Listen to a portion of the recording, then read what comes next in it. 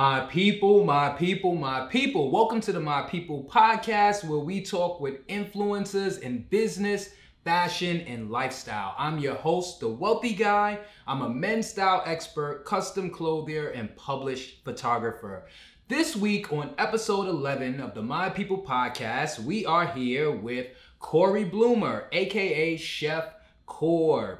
Now, let me tell y'all a little bit about Chef Corb. I've known Chef Corb for a really long time, but let me let you guys know, where he's from, what he's all about. So, Cory Bloomer, also known as Corb the Chef, Brooklyn-born, Harlem-raised, has a passion for culinary and connecting with his community.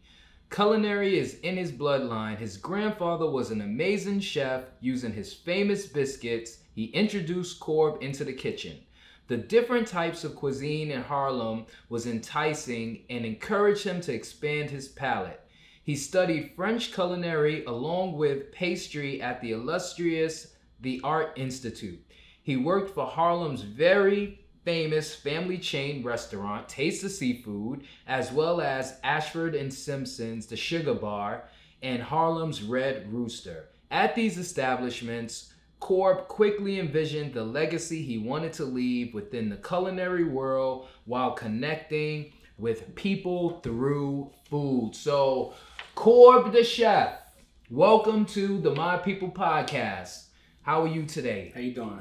I am good. So, I know you, right? But the listeners don't know you. So, I've known Cory for a very long time. He's been cooking for a good minute. He ain't make me no meals, but he keep promising to make a meal, but I ain't get no meal yet. So hopefully after the podcast, I can get him to whip something up at some point. So Corb the Chef, tell us a little bit about yourself. Brooklyn born, right? But raised in Harlem. My mom moved to Harlem when I was about 9-10 years old. Yep. And I quickly saw the difference between living in Brooklyn and living in Harlem. Harlem was a little more diverse. You could go in any corner, taste any food. So, it kind of encouraged me to kind of want more. Yep. Not only from my culture, but from other cultures too. So, I dived in. Later on in life, I dived into culinary school. And I kind of, going through culinary school, I didn't find myself, because they were teaching me things like French food, and I couldn't connect to that stuff, coming from, African-American community. So I took a course, a personal chef course. Right. And my dean basically taught me how to make money while in school. Right. And that's what I did, and I kind of took off. And right. So let me ask you. So how did he teach you how to make money? So he basically showed us how to create formulas for recipes. Yep. And purchase and learning different vendors and being able to cook portions for 2 people, 3 people, 4 people. Right. And that kind of set me off to be able to go into someone's house and cook for them. Right. Because you've been a private chef before too, right? Yes. Yeah, so that is, to me, a very cool experience, right? To cook for a family or someone. It's an amazing experience. So went to culinary school, couldn't really associate with the French cuisine, right? You wasn't feeling the escargot? Nah, I was not feeling the escargot. I actually love escargot though. People always think I'm crazy. I haven't been to any French restaurants lately, but anytime I go on a cruise, usually at the dinners, one of the nights, one of the appetizers will be escargot, and I always get it. But people will be like, well, what does it taste like if they've never tasted it, right? Yes. What does it taste like? And I always say, it tastes like what it's cooked in, right? Yeah, basically. Right. And it's a weird texture to it. But, right. I couldn't get with it. You can't get with it. I can cook it for someone, but it's just not something that I kind of could relate to. And it's important to me that when you work, you want to relate to what it is that you're doing and you want to love it. So right. that connection just wasn't happening for me. Right. So let me ask you this. So at what point did you say, I want to cook for, I want to, cook for a living. I want cooking to be like my life. Well, I'm a single father, so right. when my daughter was born, I just decided to take it serious. Right. I was already working in the field. I was working for a family chain, the Taste of Seafood, House of Seafood, and I kind of saw the money that they were bringing in, and they had lines of people just ordering food for days. So I kind of took it serious when I realized that I was having a child. Right. So for those of you who aren't in New York and aren't familiar with the Taste of Seafood, a Taste of Seafood is probably, I would say, especially in Harlem, the most popular seafood. Yes, it is the most popular seafood. It is the most popular seafood establishment. And it's, when I moved to the East Side before they opened the one, right, Third Avenue. Yeah. I was so excited when I saw that they were opening it. Because I had been used to going to a Taste of Seafood on 125th, and then it moved across the street, and there was a lot going on, and then I moved. So when I saw that it was there, I was like, yes, I love it, and I order from there, from time to time. Yeah, that's cool. So you had your daughter, and you said, you know what? I'm good at cooking. I see the money that can be made by the food industry. This is the path that I want to take. Yes, and I took it serious. Yeah. So what would you say? Because I know that you have your business, right? And tell us a little bit about your business. Well, I run a full-blown catering service. As of today, someone told me to stop saying it's small. Stop using the word small. Right. So I'm gonna stop saying a small catering business, and I run a catering service, a full-blown catering service, and it's in Harlem, and we cater to a lot of different people in Harlem, a lot of different companies, nonprofit organizations, and private businesses, and just all over Harlem, New York City, Bronx, Brooklyn, Queens, and we serve soul food, but we do infusions and we do small bites. We kind of specialize in small bites. For a particular reason as far as proportions. Yep.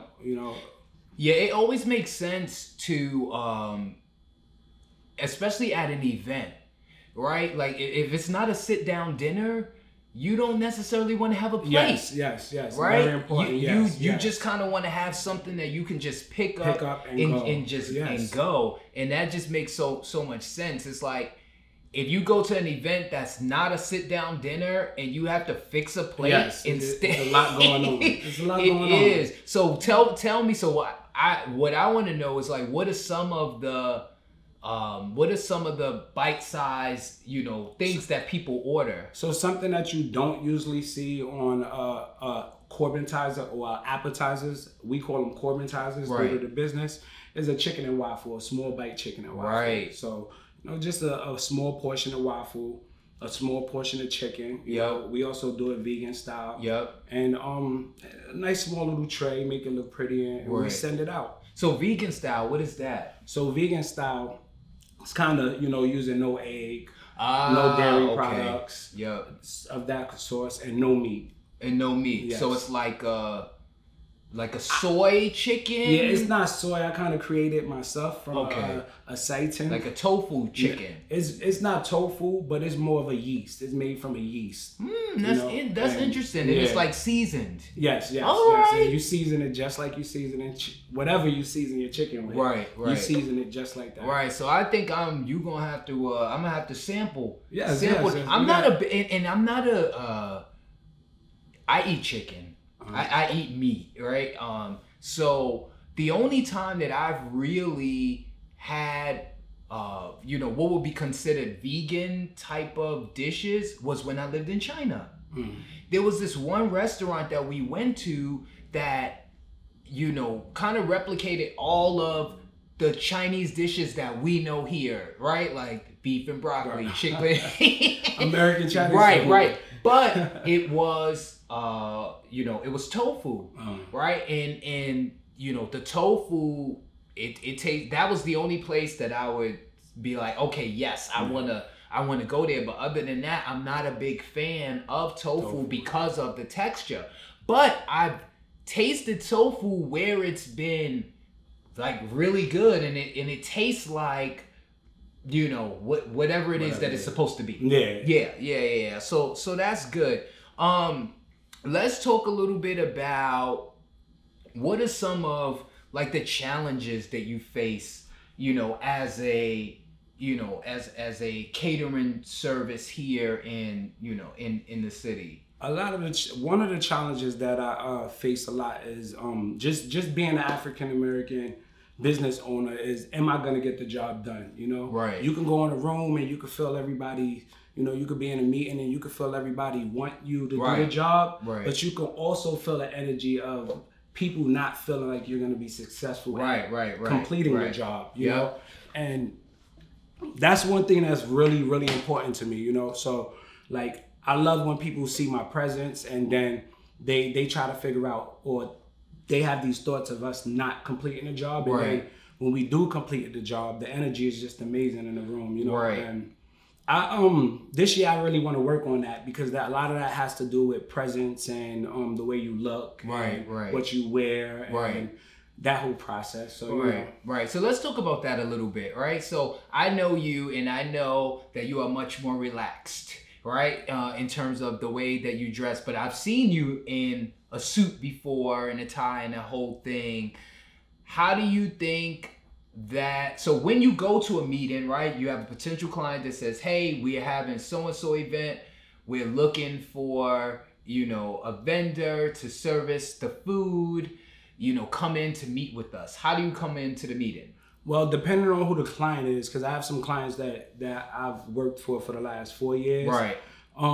But a new client, it all depends on the timing, you know, because as a business owner, you either have a meeting here, especially when you're a chef, when you're dealing with paperwork. So depending on the timing, sometimes I may show up in a white t-shirt. And, you know, that's when you get that energy, you know, who's this guy? Who is he? He has a white t-shirt on, you know, and how is he going to get the job done? You know, that all depends on, you know, the timing. So most of the time, it's a white t-shirt. That's your look. That's my look. Most of the time, it's a white t-shirt. So, you know, but I want to work on that this year, you know, and change that, because that's just another market, you know. You don't want to lose that market due to a white t-shirt. That to me is a tough one, because it's just like, because we live in such a conformist society, right? Like that people associate business with dressing up.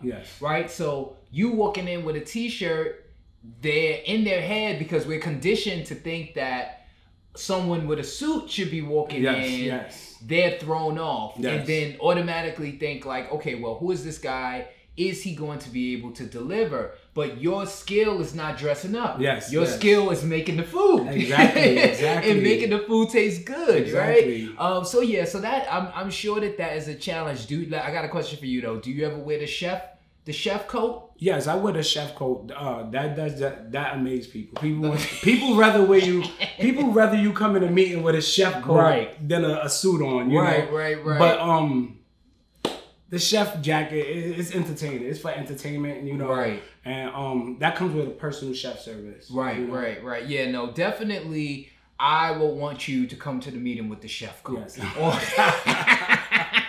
Because then I'm like, okay, this is a real chef. It's just crazy how we're conditioned to think certain, you know, like think things about people, but it's a very real thing. So I understand why you know, are saying you want to like kind of change it in terms of the way that you dress. Let's see what else. So single parent, right?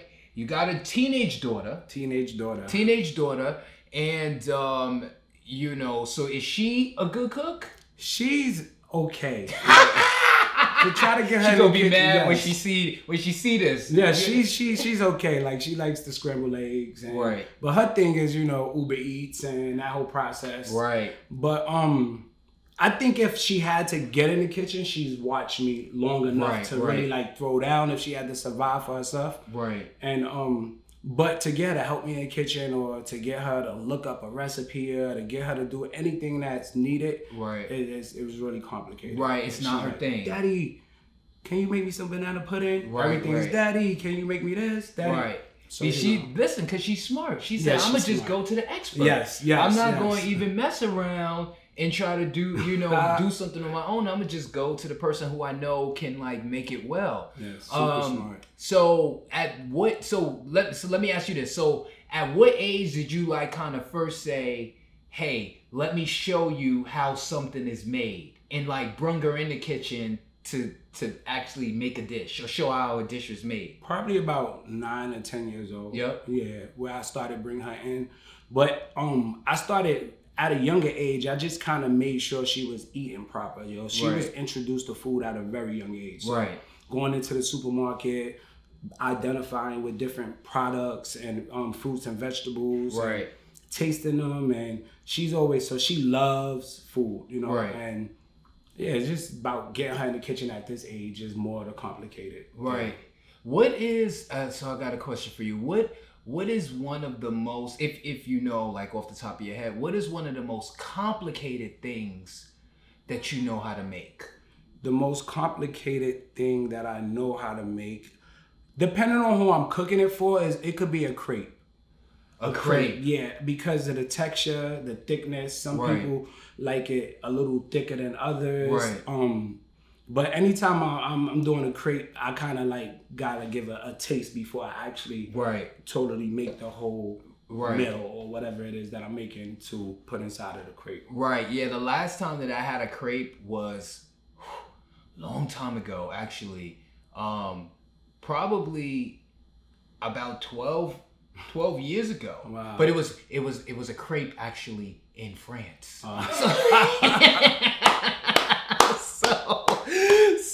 So yeah, so I'll throw that in. But yeah, no, that a crepe is not something that I would normally eat. But like I would eat it probably like as a dessert. A lot of times I see it like most likely as a dessert, right? With strawberries or some cream or something like that. All right. So it's just about the measurements with that. But a lot of things with bacon is a little complicated for me because I like to turn up the fire. I like to hear things burning, sizzling. Right. So bacon is a little more tempting for me. Like I gotta temp everything. I know what not to ask you to make if I, need you to cater something. I won't ask for a crepe. Yeah, don't ask for a crepe. Don't ask for a crepe. So give me something else that you think, is challenging for you to make. Something that's challenging for me to make.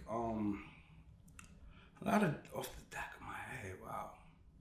What about a meat?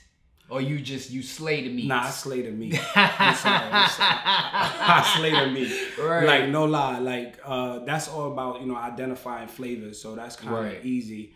But just bacon. Bacon is that's the most complicated thing for me. Like, just to wait for a cake to bake. Right. It's all my patience, It's just, what is complicated for me to make? I'm not a good baker. Right? Like I can like cook meals, but the dessert, it gotta be store-bought or something because I'm not a good baker. But meats I know how to cook, I know how to make sides, I know my way around the kitchen in regards to like cooking a dinner. But desserts, cakes, not good at. Cookie, none of that stuff. That's not my specialty. I wanted to ask you about, in thinking about Black people food, right? Black people food, right? Mac and cheese, collard greens, fried chicken. I want to specifically talk about mac and cheese, right? Because we all know that there's certain dishes that you don't volunteer to make if people's never tasted it from you before, right? You go to yes. And what are those dishes? Those dishes are mac and cheese. Mac and cheese, of course. Fried chicken. Collard greens. And there's one more. Potato salad. Potato salad. For sure. Yeah, don't touch the potato salad. You never say that you're gonna make the potato salad when no one has tasted your potato salad. That's gonna so true. Especially if the host is has never tasted it, to be like to sign off. Nah, you cannot. You know, and they quick to throw you under the bus if you do make it. If you make it, right. and somebody say, "Who made the potato salad?" Everybody knows. Oh, Evelyn made it. Oh man, it's not good. Yeah, it's the truth though. It's the truth. But in terms of mac and cheese, right? If you were to grade, right, have to give a grade for someone's mac and cheese, right? What are the key elements that you look for in a good mac and cheese?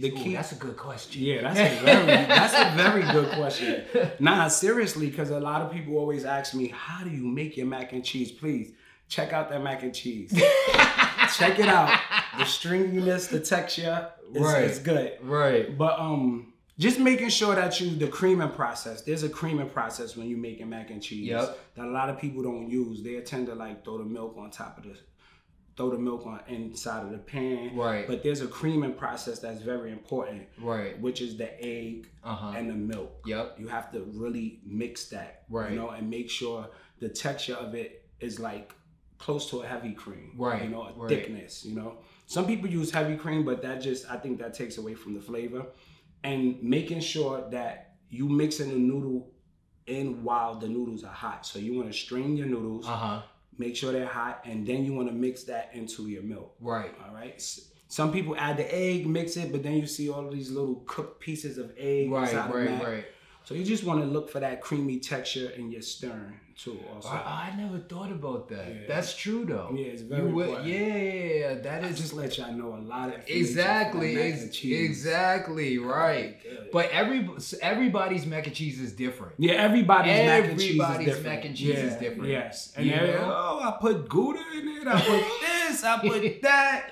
And my thing is just making sure that texture. So when you whipping that cheese, you don't see that cooked egg. It's like curdled egg. You don't want to see that. You don't want to see that. So for what about cheeses? Do should people stay, relatively straightforward with the cheese, like a cheddar, or can you get because I've seen 4 cheese mac, 3 cheese, cheddar and Gouda, cheddar and this. You want to know what my secret cheese is in my mac and cheese? And people love my mac and cheese. What is it's certified pepper jack. Oh, pepper jack, that's a good cheese. Yeah. It add a little kick to it. Yes.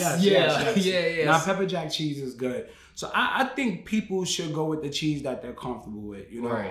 That you know. Pepper jack cheese is a good cheese. Yep. Gouda, smoked Gouda, heavy smoked Gouda. Yep. Is really a good cheese. And you can't forget the Kraft. The Kraft Sharp. Kraft Sharp. You have to put that in there. And I have a secret cheese that I'm just not gonna tell. But Kraft, you have to put that Kraft in. Yeah, no, I am the cheese that I use is Cracker Barrel. Cracker Barrel is a good cheese. So either Cracker Barrel or like a Kraft. Yeah. I get upset, if I see a mac and cheese made with like a cheese brand that I don't know. Oh yeah, you have to use good cheese. And Cracker Barrel is the grandma cheese. I'm mad I didn't even say that. He said it before me, but that's very important. Like, you get down there, you start shredding that cheese yourself. Right. You run it through a machine, Right, exactly. So yeah, but no, mac and cheese is like one of those dishes that it has to be right. That has to be right. You don't want to cut it. You do not want to mess up. You don't want to mess it up. On the mac and cheese. Overcook it. You don't want to do any of that. So let's talk a little bit about fried chicken. So do you brine your chicken first? We brine all of our meats. Yep. So whatever it is that we're cooking, we brine it. We have about 30 orders of turkey already in there. We're gonna brine all of those turkeys. Yep. And when it comes to brining, it's just whatever you want to taste in the turkey. They have. Like I said, the French, they use salt and pepper. Very simple. Salt, pepper, a little bit of sugar. Right. But if you Latin, you're going to want to taste something up in there, right? So you want to throw some sofrito in there. Yeah. You want to throw some flavors, some onion powder, garlic powder. Right. Boil that water, get it up to temperature, then bring it down, and then soak that turkey for about 3 days. Yeah. Yeah, when I make this Cuban chicken dish, and I marinate it in orange juice, lime, lemon, minced garlic, onion, cumin. Cumin. I was waiting for that cumin. You gotta have that cumin. The cumin is that's key, people. That's key, and that's profiling flavors. Right. You must the know. cumin is key for that flavor. But get that going, get that marinade going, let it go like overnight, and then when I actually make it, this chicken is so good. Yes. Some red chilies in there. Listen. So yeah, but no, definitely mac and cheese. Gotta be right. Whoever make the fried chicken, gotta be right. Cannot play around. That is not one thing about fried chicken that everybody's doing. I just have to say this: stop putting sazon on your fried chicken. Stop making your chicken bright orange. Stop adding the sazon, please. It has MSG in it. It's no good. Go to the store and get some smoked paprika. It'll give you that same color. It'll give you a little heat, and just get rid of the sazon. Right. So I used to be guilty of sazon on the chicken, right? Throw that extra seasoning, and it turns it very red. But for years, I've not used sazon on chicken. Sazon is good though. I do put a little bit of sazon if I'm making like black beans. Yeah, I put a little bit in. You have in other there. things like a bejewel. I don't know if you've ever heard it, or what is saffron. That? Yeah, saffron, so of course. It gives that color. It gives that saffron gives off that flavor. Yeah, also. Saffron rice is delicious. Or a nate oil, Right, because it's red. Yes, because it's red. Yeah. So. But do you think it's people are putting it to get the color or to get the flavor? I think people are using it to get the color because a lot of people in our community, when they so-called make Latin rice. They tend to just add that color without the actually profile of sofrito. So you can make that rice without the color and still have that taste. The rice come out white. Right. I think it's more for color. Right. Yeah, I didn't even know. You actually taught me something today because I didn't even realize that sazon had MSG in it. Yeah, it has MSG in it. So if you notice on some of the boxes, it says no MSG. Right. And then they have some boxes that have MSG in it. Right. Yeah. Accent. That's has MSG. Oh, for sure. Yes, I know that for sure. A lot of people use those things in their food, and it's not like you're not really tasting what the food tastes like. Right. Flavor enhances. It enhances the flavor that you're putting in there. So you don't know if it's too much salt, too much pepper. Right.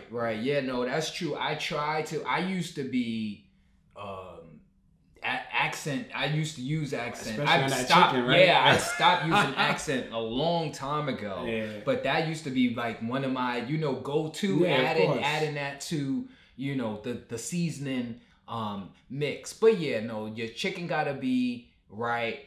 You heard it here. Chef Corb said no sazon. No sazon. No sazon on the chicken. And you still could be cooking South American food without the sazon. Right. Right. So let's talk about the crispiness of it. Of the chicken. Yes. Right? So I will make the fried chicken two ways. Right? So one, it will just kind of be, I'll take like my flour and seasoning mixture and just like mix the chicken. And then the other way is I do like a egg and buttermilk like mixture, dip the chicken, then put it in like the flour. Yeah, that's a good way also. There's multiple ways of frying chicken. Right. Depending on how thick you want your batter. Right. How flaky you want your batter. Because you use the buttermilk, you're not going to get that flaky. Right. Like if you look at Popeye's chicken, it has that flaky. The flakes just fall off of the chicken. The buttermilk prevents that from happening. Right. So when you just use the egg and the flour, that causes the flakiness. So it depends on what type of crunchiness you want. Right. Right. Do you ever do any like Asian style dishes? Yeah. It's funny because I always, when I see Asian people, when I see Asian people, I tend to tell them fried chicken is one of their dishes. It's not really, it's not really our dish. Right. If you go back in time, you'll realize that the Asians, it's history. You realize through history who met who. Right. Oh yeah. I do Asian. I do Asian bowls. I do a poke bowl sometimes. Yep. But a lot of that stuff I do for myself first before I introduce it to the crowd. Right. I test it on my family. Right. Things of that sort. But we do infusion. So we try to infuse that stuff into our menu, our soul food. Right. And what about this? So this is what I want to ask you. What has been the largest crowd or number of people that you've done an event for, that you had to cook for? Well, the largest crowd was 600 people, and that was off the jump off, seriously. Right. That was me just going to somebody, telling them I cater, and they said, can you feed this amount of people? And it was actually 300 people, but I had to do Corbintizers. So it was for a tea party, and it was 300 people, and each person had 10 pieces. Right. So I'm like, where the hell I'm gonna do this at? Right. Because you had to prepare the food. I had to prepare the food, and I didn't think the process out. I just said yes, I'm gonna do it. And, 300 people. And you pulled it off. I pulled it off. And people said they loved the food. And people said they love it, and they're still my clients to this day. Right. So, but during the process, because you said you didn't realize the breadth of the actual project. Yes. What was going through your mind at that time? Well, it was a 24-hour job. So I was up for 24 hours, and at the beginning, you're cool, but as time start ticking and you getting closer to that hour, you just start freaking out because you start seeing pans everywhere. Right. And I don't even have room for this stuff, and you stuffing things in the refrigerator just to make it happen. And you start freaking out. You freak out, but that freak out becomes managed time in the future. I look back and I say, you know what? If I didn't go through that process, the way that I'm managing my time now in the kitchen wouldn't be so great. But it's just all a learning process. Right. So you really, on that particular job, you really got thrown into the frying pan. Got thrown into the frying pan. Got thrown straight into the frying pan. And had to really had to make it happen by myself. Right. That's a have someone helping you. Nobody helping me. I just took the job on. I had to make the delivery by myself. What? Yes. That is nuts. It's nuts. I know you were sweating. Totally sweating. I'm like, oh my gosh, how am I gonna get this job done? But it's all about passion. It's all about loving what you do. You can't fail when you love what you do. Right. It's impossible to fail. You could fall, but you get back up so much easier than doing something that you don't love. Yes, yeah, I agree. You be like, okay, this happened, but it's a part of what this is. I have to keep going. Yeah. That's a really good point. You let that play into your religion, whatever religion you is, and you just let your God guide you. Right. So no, that is a lot of people. And, I didn't think that you were going to say, I knew you would give a big number, but I didn't think you were going to say you did it by yourself. Yeah, by myself. But now when you're doing the catering, you're working with, I have a team you have a team of people, right? Yes. And these are people who, that you hired, that people wanted I worked with. Over time. From temp agencies, And then they just kind of stay with you. Yeah, they always call. You got work? You have any work? Right. So you have your list of people that are gonna be there for you, and then you have a list of people that may be there for you. Right. And then you just send out an email to all of them and see who responds first. Right. Okay. So I got kind of a hard question for you, but it's a more so thinking on your feet. This is like a chop. This is like a chop. I got a chop basket for you. Here we go. Okay. So this is the chop basket. So you have you got a beef tongue. A beef tongue. You got a beef tongue. You got some radishes, you got some scallions, and you got because you know they always throw in something that is just totally like peanut butter.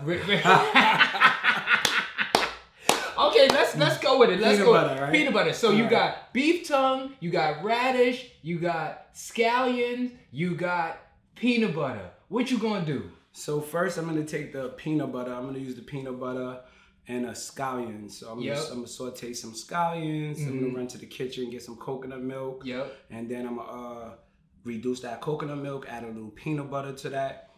So now you have like a peanut butter, coconut, kind of like Thai situation. Yeah, I knew you was going there. Going there. Okay, yep. So now you have that going on. So while I have that sauce kicking, I'm gonna braise the tongue. I'm gonna slice it down. Yep.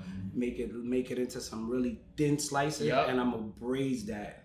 After I braise that, I'm gonna lay them on a plate. Yep. Pour that sauce right over that. Right. And I'm gonna use whatever I season the sauce with. I'm gonna braise the tongue with. Right. And you know, there it is. And braised that's it. Coconut. Right. Thai, boom. In the building. Peanut butter. But no, once you said you're gonna grab the coconut milk, I knew you were going Thai route. Yeah, yes. Especially with the peanut butter. Yes. Yeah. So I was like, okay, he's about to go a Thai route. Yeah, you freaked me out when you said scallions, and like I'm like, where are we gonna go with this? Right. But no, that was quick. That was quick on your feet. You know, like I know for me, I cannot go on Chopped. It moves too fast. Yeah. You know, like Chop is for the special people. You know, the people that they say, sit down in class to. You're not listening. Right. You move too fast. You move too much. Right, That's what Chop is for. That's what the kitchen is for. Right. So, but yeah, no, I love Chopped, and that was good. You thought really quickly on your feet. I don't know what it would taste like, but I'm gonna try. Woo. That tongue. Oh my gosh. That tongue. I'm gonna trust you on that. All right. So now I kind of want to pivot into fashion. You know, Wealthy Guy is all about the fashion and style. So, you know, even though you're a chef, you know, I want to talk to you a little bit about, we touched on it a bit, right? In terms of you more so a casual guy, right? Like t-shirt and jeans and sneakers. But, you know, what I want to know is, I always ask the guests, like, when did you learn how to tie? I learned, this is weird, but I'm sorry, but I learned how to tie when I was about 20. 20 years old? Yeah, I think, when did YouTube first kind of start kicking in? When YouTube first started kicking in. That's when you learned how to tie? I went on YouTube, I had an interview for a job, and I used to go next door to my next door neighbor to help have him tie my tie. Right. He had passed away. I was like, I'm gonna have to do this myself. So I went on YouTube, and you know, I just kept hearing a guy say, keep the thin end shorter than the big end. Keep the thin end shorter than the big end. So that always stayed in my head. But my knots are not great. But you know, it's tied. It's tied enough. Yeah. I mean, I seen you in pictures in a tie before, and it looked fine. All right. I couldn't say, you know, coming from you, that's right. Exactly. Big. Exactly. Yeah. So you into, you know, I know you for a long time. Like I said, you love sneakers. Love sneakers. You love sneakers. You love sneakers and jeans. Love jeans. That's your style. That's it. That's me. That's what you want to wear. That's me. Besides, that's what I want to wear. Yes. Right. That's what I want to wear. What color is the chef coat? I have 2 of them. I have 3 of them. A red one, a white one, and a black one. Right. And does it have like your name on it? Yeah, they're all labeled for whatever the situation is. So wherever I'm at, like I have one for the catering service. Right. I have one for Help Me Out Kitchen. Right. And I have one that I use just either or. You know, it's like kind of universal. Right. So let's talk a little bit about Help Me Out Kitchen. What is that?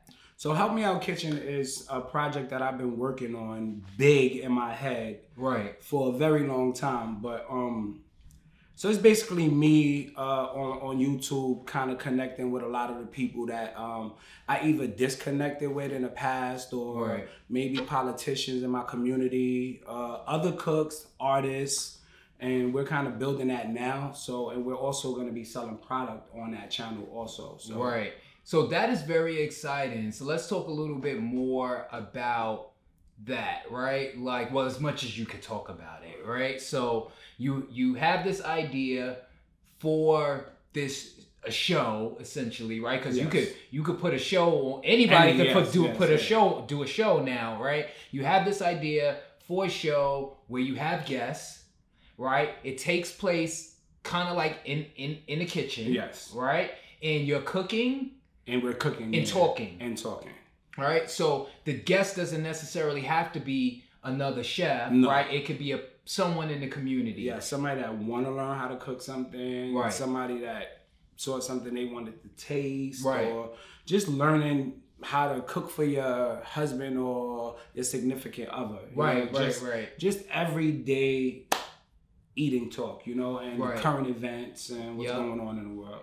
Okay, I think that's a great idea for a show, and especially from a black man. Yes. Right? Because a lot of the cooking shows that I watch, right, they may have black people in them, but the host is not black. Yes. I'm trying to think now, do I know any cooking shows where the host is right now at this moment, black? There's not like really, a major one. Yeah, there's not really any. You have a few Asians, you have Caucasians. It's not really a black person that you're like, chef. Yes, that so you can look at and say, like he on TV. On TV, yeah, on TV. That like has a show that we know about. No. Like when I think of cooking shows, I automatically think of like Beat Bobby Flay, Emerald, right. Those people, I can't. Yeah.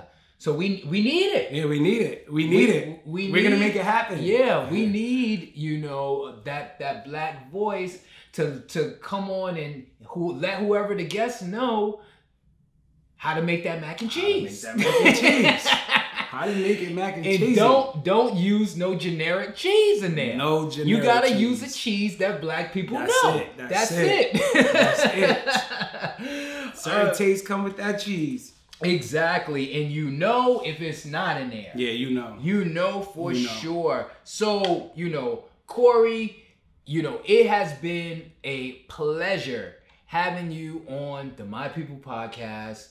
I think that, I learned some things today, right? I don't use Sasson anymore, but